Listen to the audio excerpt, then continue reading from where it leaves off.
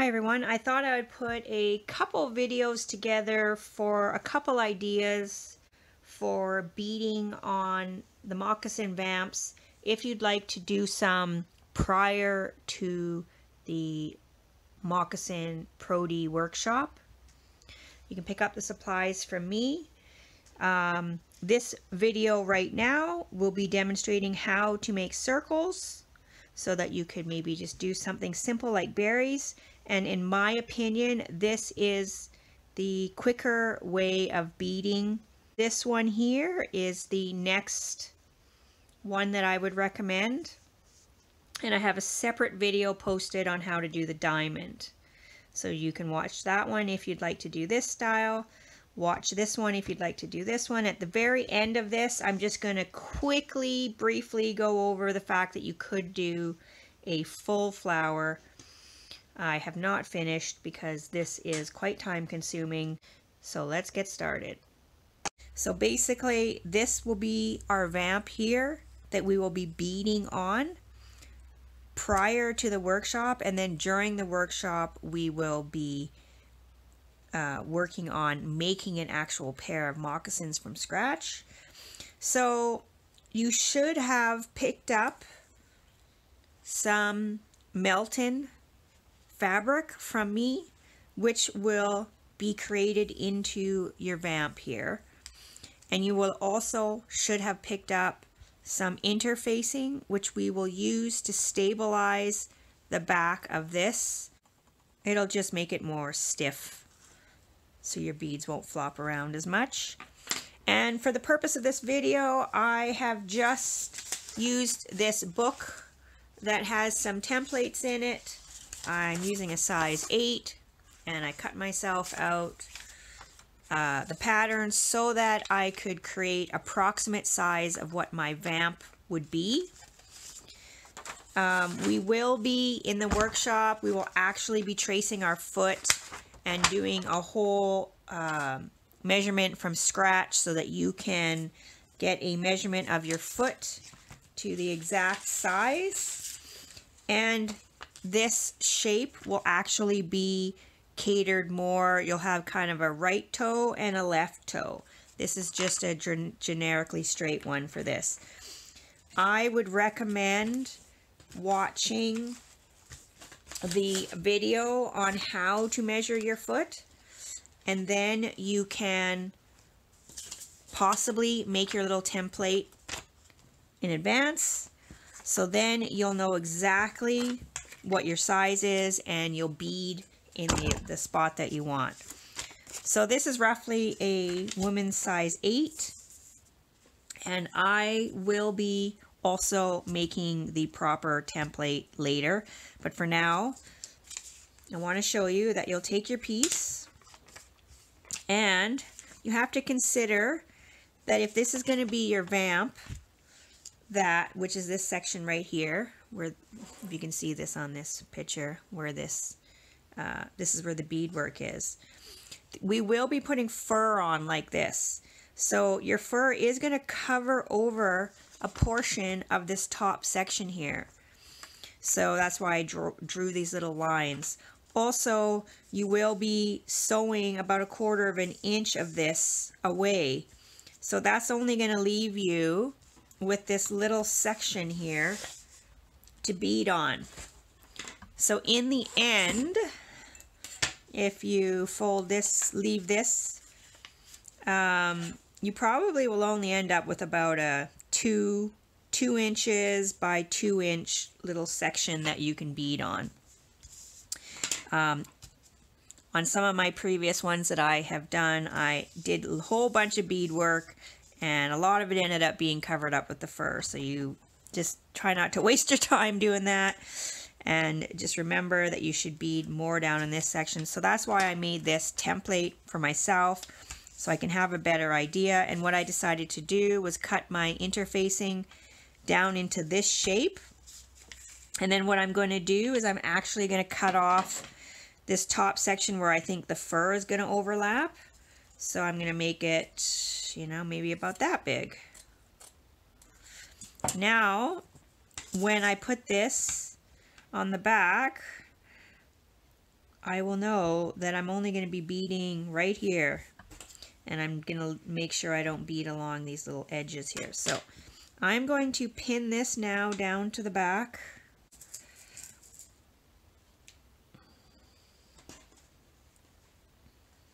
If you want to, you can, as I said, go watch Ms. Chambers' video, who's going to be our instructor. She has a video on how to measure this. And then if you want to, you could cut this out according to her instructions, okay? You could cut this out and then you'll know exactly where you're beading. But right now I can see that my section is going to be right approximately here. Also, please go to the end of the video for just a few tips on cutting out this pattern.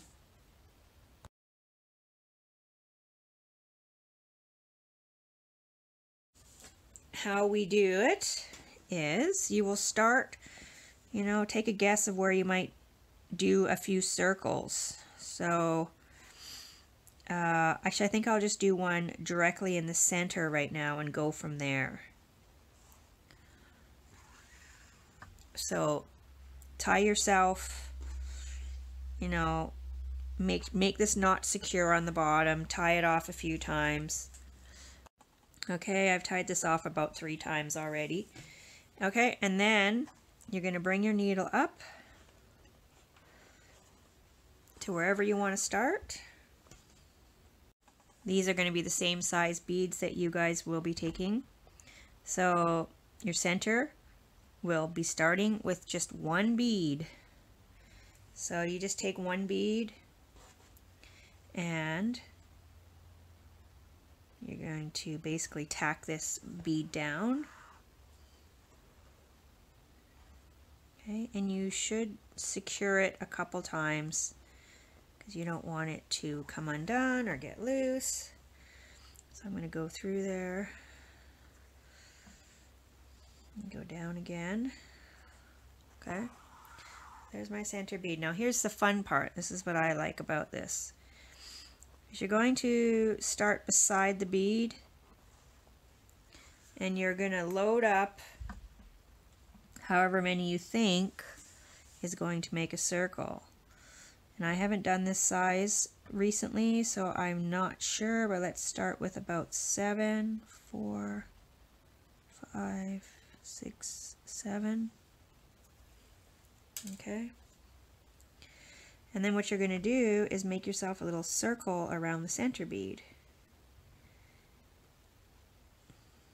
You're going to see if that's enough. And I think I'm going to get one more. I'm going to make it 8. It might be different for you because the beads are all slightly different size. Now this is the fun part. What I like about this is all you do is you go back in through that very first bead like that. Can you see that? You go in through there. And then you're just going to sort of hold this down while you pull your string through. And it's going to make you a circle, okay, around that center bead. Can you see that? Now, of course, it's just all floppy right now, right? It's just sitting there. So what I need to do now is bring my needle down to the bottom. Okay, and it's still going to be floppy, so now I just go around the circle and tack down some of the beads. You can do every one if you want, or every second one, just depends on how secure you want your beads to be.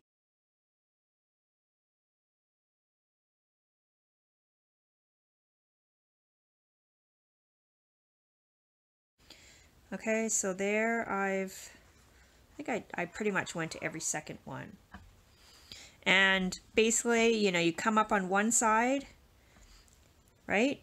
I'll do one more. You come up on one side, then you go down on the other side of the bead and you kind of put your needle on an angle like that. You pull through and then the string will go through 2 of the beads and you pull it tight, and that's how you tack down.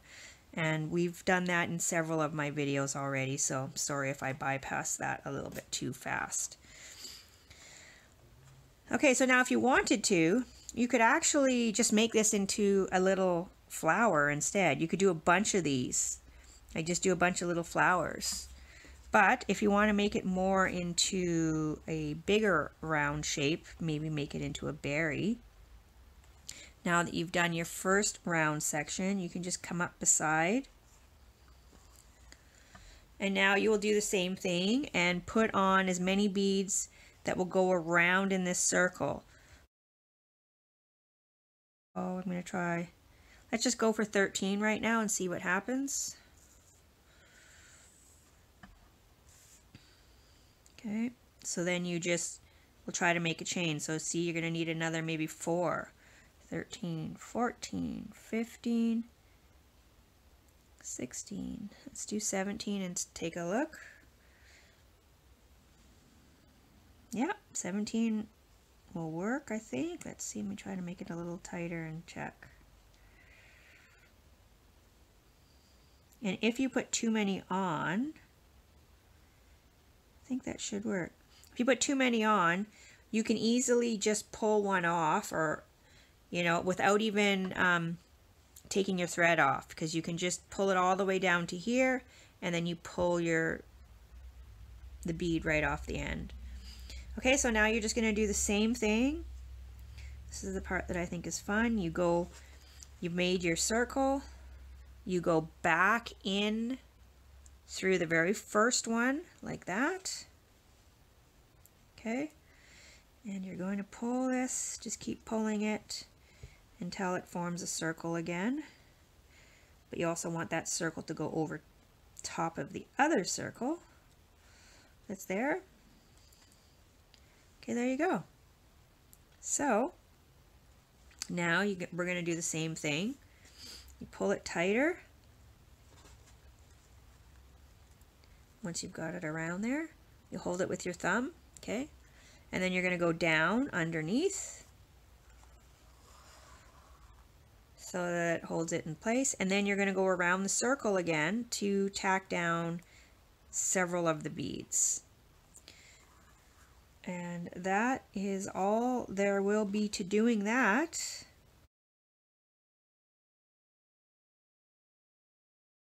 But this one I think will be the easiest for you to do, that won't take too much time. Okay, I'm going to finish tacking this down, and then maybe I'll make a couple other berries and I will be back on. And you can be creative with this, and if you want, you could do your outer ring a different color. You could do the center bead a different color from the rest.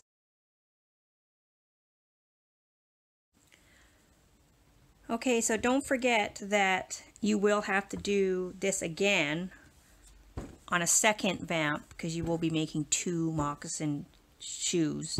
Just keep it simple if that's what you want to do. But, I can add a little bit of a green stem here for this one, and it will be done the same way of all the other beading tutorials. Usually I only tack 4 on at once. I usually only load 4 on at once and tack them down, but I'm just trying to speed this up. So I'm going to tack down this row here, and then I will probably add another stem joining to this one, and then maybe another stem joining up to this one. And I also forgot to mention that if you have trouble with your thread tangling, then you could put some wax on it. I did order some beeswax, but I don't know if it'll be here in time. So what I did is I just found a tea light at my house. I took it out of the little silver container, and then I just go like this and put some wax on my thread, and it seems to work. So basically now I'm just tacking down every one, And if you need more instruction on how to do that, then you can refer back to any of my other beading videos. So what I'll do now is that I'm at the end is I'm going to go through the beads again to make the double spine that I always talk about. And maybe this will help me straighten these out a little bit. Okay, just bring the thread through all of them, making a double spine, pulling it down through there, and then now I can start here and work on my next row of green. The way this ended up was you had your one center bead. The next row around was between 7 and 8 beads, and then the next row around that was between 14 and 16 beads depending on the size. That'll help you when you're loading your beads on. Once you've done this on both pieces, if you feel like you want to keep going, you can make your berries even bigger and do another row. So you can go from this to this size. And adding an extra ring for me was stringing on another 25 to 26 beads to make the berries bigger. Okay, I've actually cut out the size of my vamp now, and I just wanted to show you that this is where my beading ended up. That if you have the time to cut it out exactly, then you can place your beads exactly where you want. Maybe now that I see that this is here, I could do a branch off here and put another berry up here.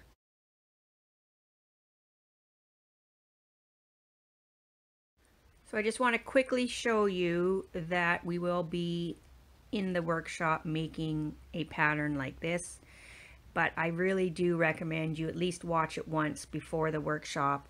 And if you want to make your vamp in advance, which is what I'm going to do now, I recommend it if you're someone like me who needs to pause and rewind things several times in order to get it done. So right now I'm going to cut out my vamp, which is going to be this one, so that I can cut the exact shape on here and see if I centered everything properly. This is my vamp, and this will be my right toe, this will be my left toe, flipping it over. So if you have time to do this in advance, you can cut it out. You will cut this into your right shoe and then flip it over to do the left shoe, and then you'll know exactly the spacing that you have for beading on. So I can, now that most of you will just do it like this and then we'll cut it out during the workshop, but might not have enough room now that I'm looking at this. I think I will. So this flower is going to sit more like right there. Oh yeah, I just have enough room. Okay. So I'm going to place the flower, probably, I can feel it's right under here. And then I'm going to cut out this, because don't forget this top part will probably be covered with a little bit of fur. So I had my design down here. If I cut this out in advance, then I can see exactly where I have for my beading placement. I also just stumbled across something by accident here. I was doing this on an envelope, and now when I cut it out, I decided to cut out both sides of the envelope, because now I can use the back side for the moccasin part, and now I can use this top section to cut out my vamp. Whereas before I was thinking I was going to have to duplicate this, and now that's going to be an easy way to do it. Now when you start cutting out this part for the vamp, remember to add some notches going outwards. So this was just for reference when you were drawing it, but you have to actually cut little notches on the outside of the vamp to match where you placed these, because these notches are going to match up with the moccasin notches right down there. So now I have my moccasin cut out and the vamp, and what I decided to do before I forget although it's kind of obvious that this is the right toe. It's not so obvious on this pattern, however. I'm putting an R on this side, and then I will put an L on the back side. That way, when I'm cutting out my materials, I know to flip it when I'm cutting out my left side, because you want to have the reverse when you're cutting. And you just make sure that you cut them one way and then the other, so you have two different moccasins. Okay, that's it for my advice on that.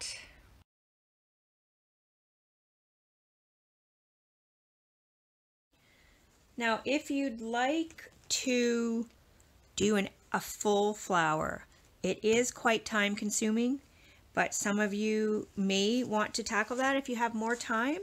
We have this book in the ARC that you can sign out, or maybe make a couple photocopies of the instructions. It has a very, very good guide here on how to do this step by step.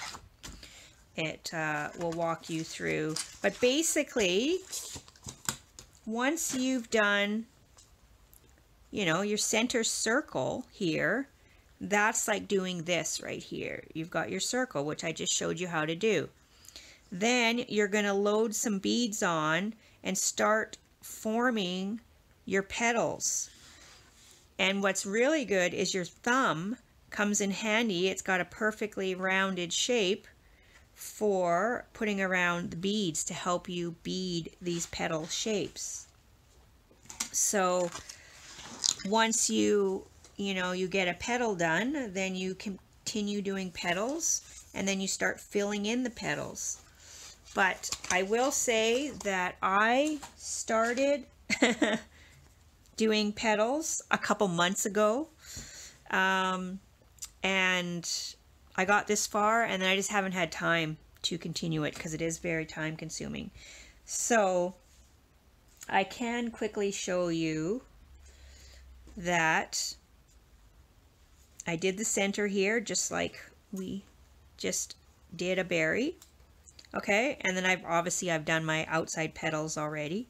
And so once you start going on to the inside, you just load some beads down, and you can use your thumb here to help you position these. Okay, you will position them where you need to. Then you're going to bring your needle at the very end down, just like we did with when we were doing the stem. Okay, and then you'll come up and you will tack all your beads down. Okay, so once you've tacked backwards, tack the beads down, and you're at the bottom again, you'll just go through the row that you just tacked down until you get to the top of the row. Okay, and then all you got to do is just load on more beads and keep going around, and you'll just keep doing that until you fill in.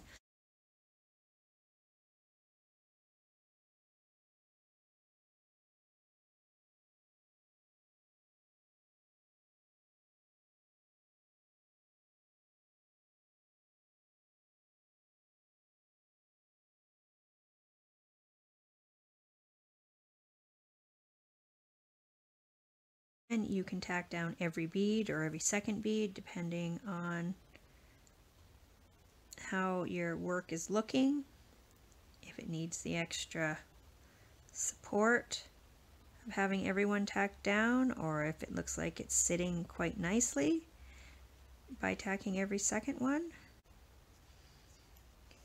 If you do your row long, then you may have to go back through only a few beads at a time, because being that it's curved now, it's harder to make that double spine through them all at once when it's curved. So it just takes a little bit more time than doing straight beading, having to do the curves. So yeah, you'll just continue adding more beads, tacking down, bringing the string through to the top again so you can add more beads, and you just keep doing that till you start filling in. And so there's some options for you on ways you can do some beading.